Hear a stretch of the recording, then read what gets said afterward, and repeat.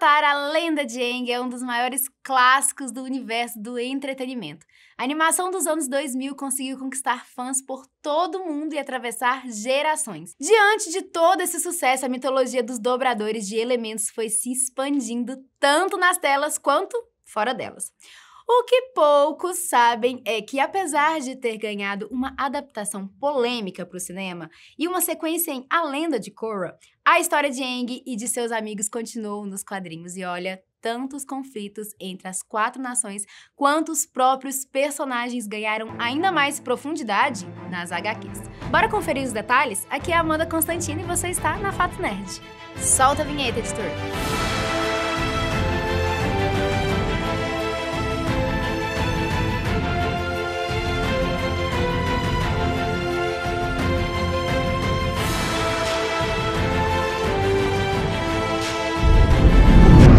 Coisa que você precisa saber é que a série em quadrinhos, publicada em 2012, serve como continuação dos eventos apresentados em A Lenda de Aang. Apesar do livro 3, Fogo, ter sido concluído de forma magnífica com todas as batalhas ocorridas durante a passagem do cometa Sozen, você tem que concordar comigo que algumas perguntas ficaram sem respostas. E foi justamente no formato graphic novel que elas foram respondidas. Para começar, na última vez em que a Azula é mostrada na animação, ela é derrotada pelo Zuko e a Katara. Depois de uma luta épica, os fãs ficaram satisfeitos com a conclusão do arco da vilã. Afinal, nem todos os membros da família real da Nação do Fogo podem contar com uma grande redenção, não é mesmo, Zuzu? No entanto, o que poucos sabem é que a jornada da Azula não acabou por aí. Lembra que poucos minutos antes de quase matar o irmão e a amiga dobradora de água, a Azula teve um colapso mental? Ficou doidona? Tá loucona? Pois é, com tantos daddy issues... Não, deixa eu falar de enxu, né? Enxu. Pois é, com tantos daddy issues dá pra ter uma ideia do porquê dessa instabilidade psicológica. Mas a questão é que nas HQs é revelado que ela foi enviada para um hospital psiquiátrico. Só que apesar do tratamento, a princesa da Nação do Fogo não teve muito progresso e continuou tendo alucinações. Ainda assim, ela não deixa de ser uma vilã que a gente ama odiar, né, não, Azul? E falando em amor de mãe, outra pergunta deixada pelo final de A Lenda de Aang foi o paradeiro de Ursa, a mãe da própria Azula e do Zuko. Apesar de termos visto o príncipe do fogo ter ido até a cadeia interrogar seu pai sobre o destino de sua mãe, a gente chegou a ouvir uma resposta para essa pergunta. Editor, solta aquele pedacinho que ele pergunta, Where's my mother? Where is my mother? E eu sei lá, pô! Exatamente. Pois então, na continuidade impressa, além de ser explicado onde Ursa está, a gente também fica de frente a vários flashbacks que mostram um passado desconhecido da enigmática personagem. Graças a isso, é revelado que Ursa foi obrigada a se casar com Ozai e viver num relacionamento tóxico com Chernobyl pelo bem dos filhos. Ironicamente, ela também precisou abandoná-los para salvar a vida do Zuko. Mas aí a história já é tão complicada que dá uma pauta pro caso de família e para outro vídeo. Se você quiser saber mais sobre essa trama, já deixa aí nos comentários pra gente saber. A questão é que depois de muito procurar, Zuko e seus amigos conseguiram encontrar Ursa. Assim, mais ou menos isso. É que ele acaba descobrindo que sua mãe se reuniu com um amor de infância e ganhou uma nova vida e uma nova aparência após um pacto com a Mãe das Faces, que é uma entidade do universo Avatar. Além disso, para não viver com a dor de ficar sem os filhos, a Ursa ainda teve suas memórias apagadas, por isso que ela nunca tentou reencontrar. E como a vida não é fácil para ninguém, além de Zuko, Katara e Sokka também enfrentaram alguns problemas. Assim que retornaram para casa, a tribo da Água do Sul, os irmãos deram de cara com um lugar completamente diferente. No primeiro episódio de Avatar, a gente vê que a tribo em questão é super simples, com alguns iglus e muitos pinguins lontras circulando livremente pelo lugar. Porém, surpreendentemente, aconteceu uma baita expansão no intervalo de tempo que Sokka e a Katara viajaram para ajudar o Aang. Assim que chegou em casa, a dupla encontrou uma cidade desenvolvida, cheia de lojas e até edifícios. Basicamente uma versão gelada do que vimos no Reino da Terra. O suposto objetivo dessas mudanças era tornar a tribo da Água do Sul tão moderna quanto sua irmã ao norte, além de prepará-la para lidar com as outras nações.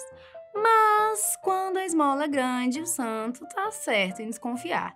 Depois de uma fofoquinha aqui, uma investigaçãozinha ali, o time Avatar acabou descobrindo que os estrangeiros que vendiam essa ideia de progresso, na verdade, só queriam explorar as terras ricas em petróleo da tribo e enviá-lo para o norte.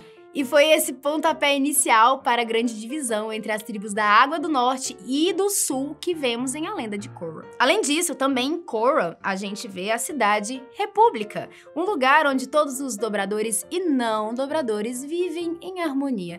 Bom, ao menos na teoria. Mas a questão é que, para que essa cidade utópica pudesse existir, a equipe Avatar teve que ralar muito.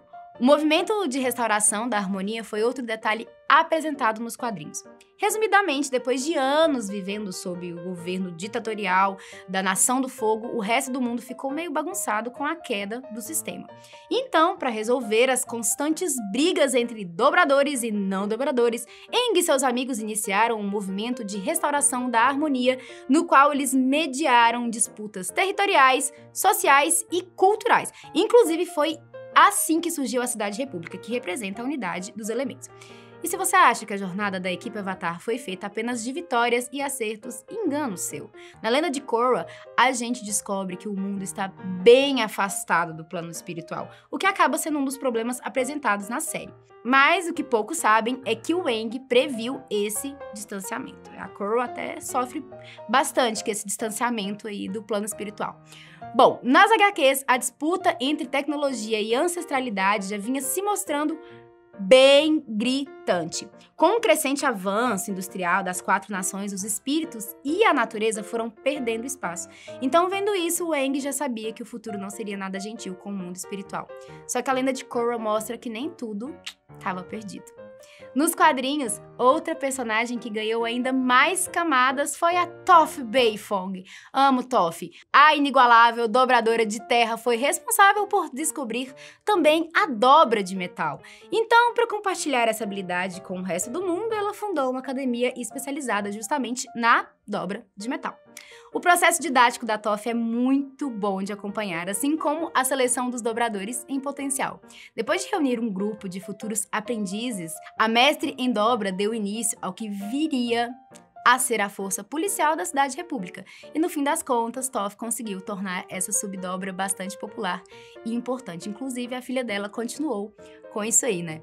E assim, como eu já contei antes, o clima entre dobradores e não dobradores não era dos mais amigáveis. Aliás, a Lenda de Korra mostra diversos movimentos anti-dobra. Porém, o que pouca gente ficou sabendo foi que a série em quadrinhos mostrou uma treta muito grande dentro da própria equipe Avatar por conta disso. Pois é, acontece que o constante avanço da modernidade, muitos dobradores perderam seus trabalhos e foram substituídos por máquinas. Apesar de haver muita gente contrária a isso, do outro lado, pessoas como Sokka defendiam que a tecnologia funcionava como equalizador para os não dobradores, bem típico do Sokka, né? Afinal, passou a temporada toda sem dobrar nada, coitado. Porém, graças a Korra, a gente acaba vendo que aquela briga era apenas a pontinha do iceberg e que essa questão ainda renderia muito fogo no parquinho. E se você acompanhou a sequência de A Lenda de Aang, deve ter percebido que, no fim das contas, tudo se resolveu na Lenda de Korra, né? Mas e aí, ficou animado com essas histórias? Ao total, são 6 narrativas diferentes, e todas elas foram lançadas pela editora Dark Horse Comics.